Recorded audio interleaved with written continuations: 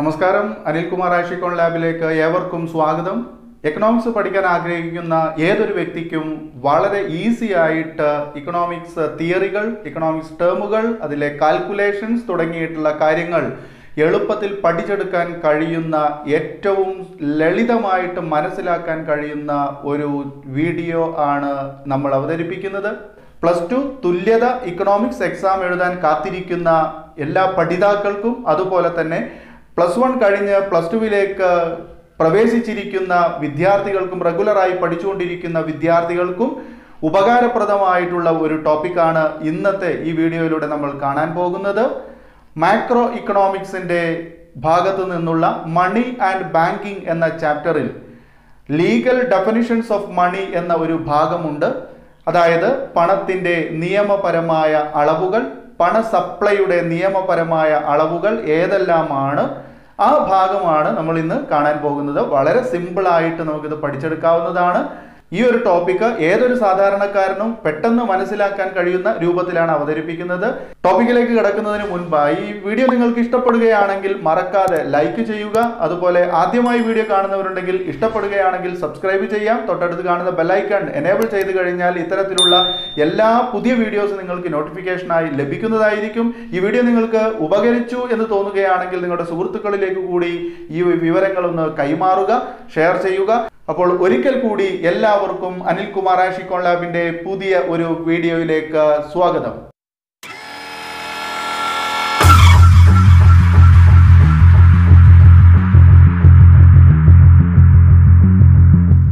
ഇവിടെ കൊടുത്തിരിക്കുന്നു. ഇതുപോലെയാണ് നിങ്ങൾക്ക് പരീക്ഷയ്ക്ക് ചോദ്യം വരുന്നത്. ഓക്കെ, നോക്കുക, ഈ ഒരു ചോദ്യം പോലെയാണ് നിങ്ങൾക്ക് എന്ത് തരുന്നത്, പരീക്ഷയ്ക്ക് ചോദ്യം വരുന്നത്. അതായത് ലീഗൽ ഡെഫിനിഷൻസ് ഓഫ് മണി അല്ലെങ്കിൽ പണ സപ്ലൈയുടെ അളവുകൾ താഴെ കൊടുക്കുന്നു, ബാക്കിയുള്ളത് ഫില്ല് ചെയ്യുക എന്നുള്ളതാണ്. അപ്പോൾ ഇവിടെ കണ്ട ഈ ഒരു ചോദ്യത്തിന് വെച്ചിട്ട് നമുക്കത് 3 മാർക്കിനാണ് ചോദിക്കുന്നത്. നേരെ മറിച്ച് നിങ്ങളോട് പറയുകയാണ് ഇന്ത്യയിലെ മണി സപ്ലൈയുടെ അളവുകൾ ഏതെല്ലാമാണ് വിവരിക്കുക എന്ന് പറഞ്ഞുകൊണ്ട് ഒരു പട്ടിക ഉണ്ടാക്കാൻ പറയുകയാണെങ്കിൽ, ഒരു ടേബിൾ ക്രിയേറ്റ് ചെയ്യാൻ പറയുകയാണെങ്കിൽ നമുക്കവിടെ ആ അളവുകൾ മാത്രം കൊടുക്കുകയാണെങ്കിൽ 4 മാർക്ക് ഉറപ്പായിട്ടും നേടാൻ സാധിക്കും. നേരെ മറിച്ച് നേരത്തെ സൂചിപ്പിച്ചതുപോലെ നമുക്ക് ഒരു ഡെഫിനിഷൻ തന്നുകൊണ്ട് ബാക്കിയുള്ള ഡെഫിനിഷൻസ് കാണാൻ പറയുകയാണെങ്കിൽ അവിടെ നമുക്ക് 3 മാർക്കാണ് ലഭിക്കുന്നത്. ഈ ഒരു ചോദ്യം പ്രധാനമായിട്ടും വരുന്നത് നമ്മുടെ തുല്യത +2 എക്സാം എഴുതാൻ പോകുന്ന വിദ്യാർത്ഥികൾക്കും, അതുപോലെ തന്നെ നമ്മുടെ നിലവിലുള്ള റെഗുലറായിട്ട് പഠിച്ചുകൊണ്ടിരിക്കുന്ന +2 കൊമേഴ്സ് ഹ്യൂമാനിറ്റീസ് പഠിച്ചുകൊണ്ടിരിക്കുന്ന വിദ്യാർത്ഥികൾക്കും അവരുടെ എക്കണോമിക്സിലെ ക്വസ്റ്റ്യൻ പേപ്പറിലാണ്. ഓക്കെ, അപ്പൊ കൃത്യമായിട്ട് നിങ്ങൾ മനസ്സിലാക്കിക്കൊള്ളുക. അപ്പൊ ആരാണ് ഇന്ത്യയിൽ പണ സപ്ലൈ, മണി സപ്ലൈ പ്രദാനം ചെയ്യുന്ന ആരാണ്, മണി സപ്ലൈ നടത്തുന്നത് ആരാണ്? റിസർവ് ബാങ്ക് ഓഫ് ഇന്ത്യയാണ്. Okay, reserve bank of India ഇന്ത്യയിൽ പണപ്രദാനം നടത്തുന്നു, മണി സപ്ലൈ ചെയ്യുന്നു. അപ്പൊ അതിന്റെ അളവുകൾ പ്രസിദ്ധീകരിച്ചു തുടങ്ങിയത് എന്നു മുതലാണ്? Reserve bank of India 1977 April 1-ാം തീയതി മുതലാണ് ഇന്ത്യയിൽ legal definitions of money supply പ്രസിദ്ധീകരിച്ചുകൊണ്ടിരിക്കുന്നത്. Okay, അതായത് പണത്തിന്റെ നിയമപരമായ അളവുകൾ റിസർവ് ബാങ്ക് ഓഫ് ഇന്ത്യ പ്രസിദ്ധീകരിച്ചു തുടങ്ങിയത് 1977 മുതലാണ്. 1977 ഏപ്രിൽ 1 1977 മുതലാണ്. ഓക്കെ, അപ്പോൾ 1977 ഏപ്രിൽ 1 മുതൽ ഇന്ത്യയിൽ നിയമപരമായ അളവുകൾ, പണത്തിന്റെ നിയമപരമായ അളവുകൾ പ്രസിദ്ധീകരിച്ച് തുടങ്ങിയിട്ടുണ്ട്. അത് ഓർമ്മയിൽ വെക്കുക. ഓക്കെ, ഏതൊക്കെയാണ് ഈ മണി സപ്ലൈസ് എന്ന് പറയുന്നത്? നോക്കൂ, മണി supplies M1, M2, M3, M4 തുടങ്ങിയവയാണ്. ഏതാണ് മണി സപ്ലൈസ് എന്ന് പറയുന്നത്? M1, M2, M3, M4 എന്നിവയാണ്. ഇന്ത്യയിൽ RBI അല്ലെങ്കിൽ reserve bank of India പ്രസിദ്ധപ്പെടുത്തിക്കൊണ്ടിരിക്കുന്ന money സപ്ലൈയുടെ definitions 4 തരത്തിലുള്ളതാണ്. ഏതൊക്കെയാണ് ആ 4 തരത്തിലുള്ളത്?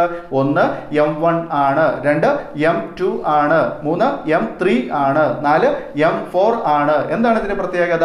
M1, M എന്നുകൊണ്ട് സൂചിപ്പിക്കുന്നത് മണി സപ്ലൈ എന്നുള്ളതാണ്, മറ്റൊന്നുമല്ല.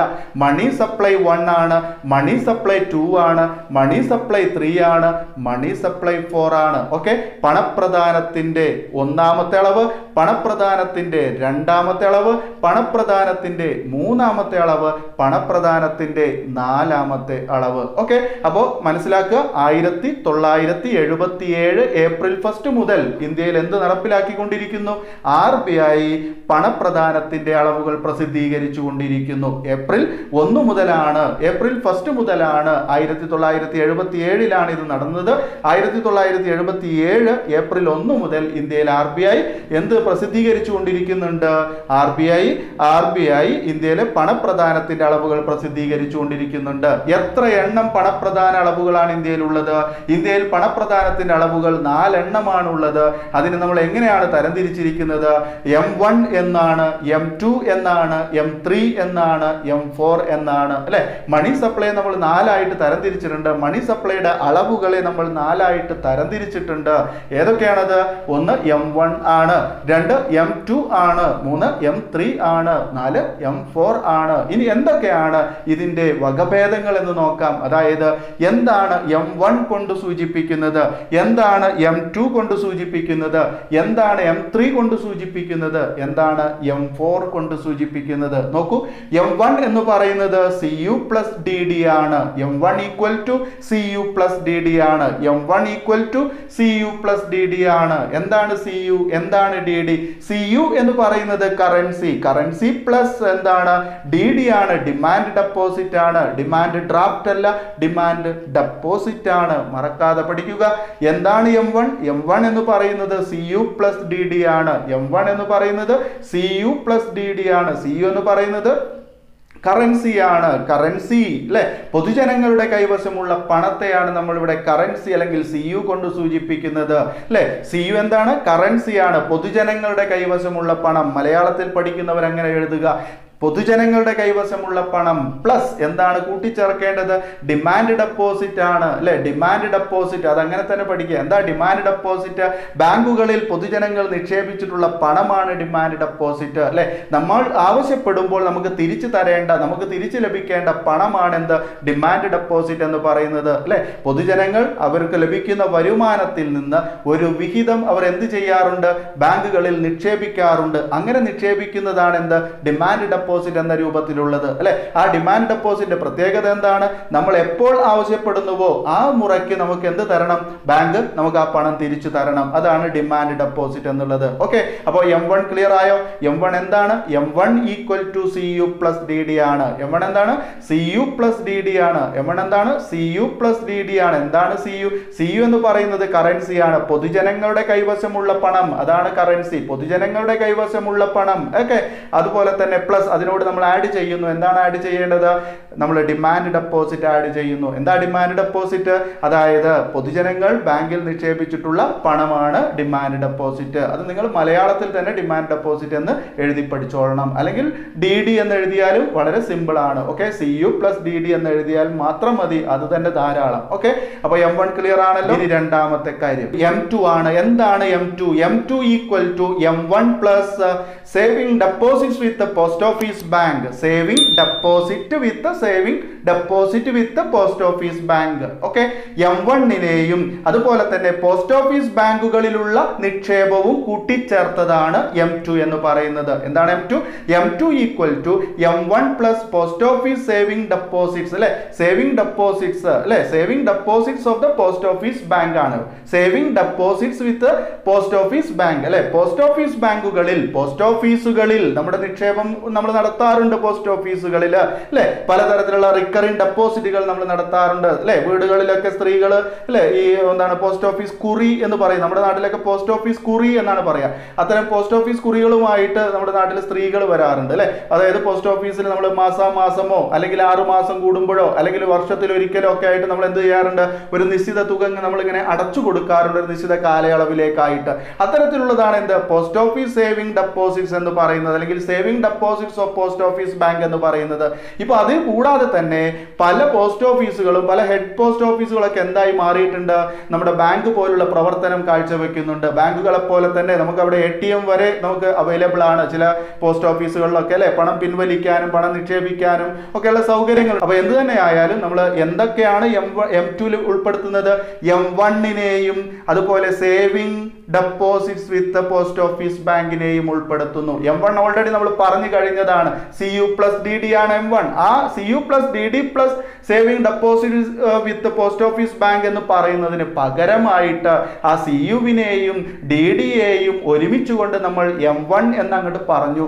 M1 plus saving deposits with post office bank എന്ന് അങ്ങോട്ട് ആക്കി മാറ്റി. അപ്പൊ M2 എന്താണ്? M1 plus saving deposits with post office bank ആണ്. M1ഉം അതുപോലെ തന്നെ പോസ്റ്റ് ഓഫീസ് ബാങ്കുകളിലുള്ള സമ്പാദ്യ നിക്ഷേപവും കൂടി ചേർന്നതാണ് M2 എന്ന് പറയുന്നത്. രണ്ട് ലീഗൽ ഡെഫിനിഷൻസ് ഇപ്പോൾ നമ്മൾ പഠിച്ചു കഴിഞ്ഞു. ഒന്നാമത്തേത് M1 CU+DD ആണ്, മറക്കരുത്, പഠിച്ചു പോന്നോള്, കൂടെ പോന്നോള്. ഒന്നാമത്തേത് എന്താണ്? M1 ആണ് അല്ലെ. ഒന്നാമത്തേത് എന്താണ്? M1 ആണ്. M1 എന്തൊക്കെ ചേർന്നതാണ്? CU+DD ചേർന്നതാണ്. CU+DD ചേർന്നതാണ്. CU എന്താണ്? കറൻസിയാണ്, പൊതുജനങ്ങളുടെ കൈവശമുള്ള പണത്തെയാണ് നമ്മൾ CU എന്ന് പറയുന്നത്. DD എന്താണ്? പൊതുജനങ്ങൾ ബാങ്കിൽ നിക്ഷേപിച്ചിട്ടുള്ള പണമാണ് എന്ത്? DD എന്ന് പറയുന്നത്. ഈ M1 അല്ലെങ്കിൽ ഈ ഒരു DD-യും CU-യും കൂടെ ചേർന്നതും അതുപോലെ തന്നെ saving deposit with post office ബാങ്കിലുള്ളതുമായിട്ടുള്ളതാണ് M2 എന്ന് പറയുന്നത്. രണ്ടാമത്തെ ഡെഫിനിഷൻ ആണ് അത് അല്ലെ. M2 എന്താണ്? M2 equal to M1 plus post office saving deposits ആണ്, അല്ലെങ്കിൽ saving deposits with post office bank ആണ്. Saving deposits with post office bank ആണ്. പോസ്റ്റ് ഓഫീസ് ബാങ്കുകളിലെ സമ്പാദ്യ നിക്ഷേപങ്ങളും പോസ്റ്റ് ഓഫീസ് ബാങ്കുകളിലുള്ള സമ്പാദ്യ നിക്ഷേപങ്ങളും അതുപോലെ M1ഉം കൂടി ചേർന്നതാണ് രണ്ടാമത്തെ ലീഗൽ ഡെഫിനിഷൻ M2 എന്ന് പറയുന്നത്. ഇനി നോക്കൂ, മൂന്നാമത്തേത് M3 ആണ്. M3 equal to M1 plus net time deposits with commercial bank. എന്താ പറയുന്നത്? M1 പ്ലസ് M3 എങ്ങനെ പറയുന്നത്? M1 plus net time deposit വിത്ത് കമേഴ്ഷ്യൽ ബാങ്ക് അല്ലെ. M1നെ വീണ്ടും നമ്മൾ താഴേക്ക് കൊണ്ടുവരുന്നു, അതായത് M3യിലേക്ക് M1നെ വീണ്ടും കൊണ്ടുവരുന്നു. M3യിൽ എന്താ പറയുന്നത്? M1 plus net time deposits വിത്ത് കമേഴ്ഷ്യൽ ബാങ്ക് എന്നാണ്. നെറ്റ് ടൈം ഡെപ്പോസിറ്റ്സ് എന്താണ് ഇവിടെ? Net time deposit commercial ബാങ്കിലുള്ള net time deposit ആണ്. നെറ്റ് എന്താണ്? അറ്റ എന്നാണ് അല്ലെ. ദേശീയ വരുമാനം എന്ന ചാപ്റ്ററിൽ നമ്മൾ അത് പഠിച്ചിട്ടുണ്ട്. നെറ്റ് എന്ന വാക്കിന്റെ മലയാളം അറ്റ എന്നാണ് അല്ലെ. അറ്റ അതായത് ഗ്രോസിൽ നിന്ന് നമ്മൾ മൈനസ് ചെയ്താൽ കിട്ടുന്നതാണ്. ഗ്രോസിൽ നിന്നുള്ള ബാക്കിയാണ് എന്ത്? നെറ്റ് എന്ന് പറയുന്നത്. ഇവിടെ നെറ്റ് ടൈം ഡെപ്പോസിറ്റ്സ് വിത്ത് കമേഴ്ഷ്യൽ ബാങ്ക് എന്ന് പറയുന്നത് വാണിജ്യ ബാങ്കുകളിലുള്ള അറ്റ നിക്ഷേപം എന്നതാണ്. വാണിജ്യ ബാങ്കുകളിലുള്ള അറ്റ നിക്ഷേപം, അതാണ് നെറ്റ് ടൈം ഡെപ്പോസിറ്റ്. എന്താ പറയുന്നത്? വാണിജ്യ ബാങ്കുകളിലുള്ള അറ്റ നിക്ഷേപം പ്ലസ് എന്തുകൂടെ ചേർക്കുന്നു? M1നെ ചേർക്കുന്നു. വീണ്ടും M1 വന്നു. CU+DD plus net time deposits വിത്ത് കമേഴ്ഷ്യൽ ബാങ്ക്, വാണിജ്യ ബാങ്കുകളിലെ അറ്റ നിക്ഷേപം. അപ്പൊ നമ്മൾ പഠിച്ചുകൊണ്ടിരിക്കുന്നത് എന്താണ്? M3 ആണ്. M3 equal to M1 plus net time deposits with commercial bank എന്നാണ്.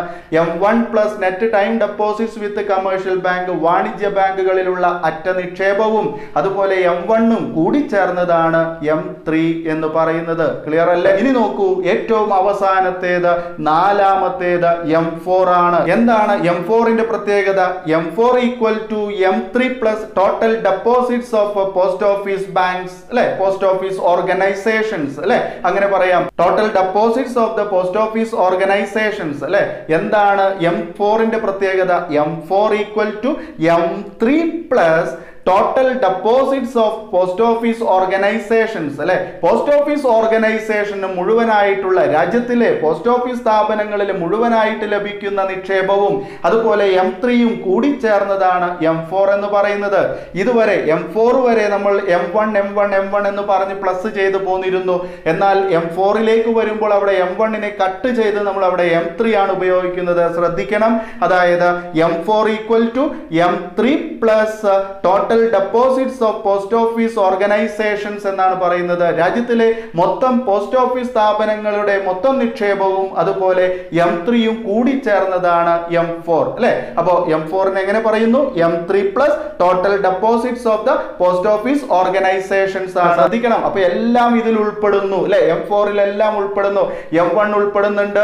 അതുപോലെ തന്നെ M3യുടെ ഭാഗമായിട്ട് വരുന്ന ഏതാണ്? Net time deposits of the commercial bank ഉൾപ്പെടുന്നുണ്ട്. അതുപോലെ അതുപോലെ തന്നെ M4ലേക്ക് നമ്മൾ പുതുതായിട്ട് കൂട്ടിച്ചേർക്കപ്പെടുന്ന total deposits of the post office ഓർഗനൈസേഷൻസും വരുന്നുണ്ട് അല്ലെ. അപ്പോൾ എല്ലാ ഭാഗങ്ങളും ഉൾപ്പെടെ വരുന്നതാണ് എന്ത് M4 എന്ന് പറയുന്നത്. ഇനി ഒരിക്കൽ കൂടി പറയുന്നു, നോക്കൂ എന്താണ് M1 equal to CU plus DD ആണ്.